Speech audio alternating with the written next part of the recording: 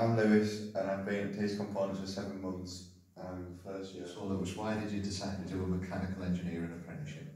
Because it pays well, and if I want to try something new, there's loads of different things. Why did Taste Components for your apprenticeship? Because it pays well and it's close to home. What made you go for an apprenticeship over other options such as staying at college and doing A-levels?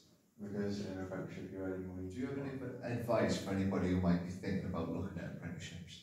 It's the best option because you get a training on new skills. What's the difference to what you're doing now to when you were at school? You've got more responsibility, it's longer days, and you get money. What are your hopes and aspirations in your career, and in the next 5 to 10 years, where do you see yourself? I hope to be fully qualified on my own training.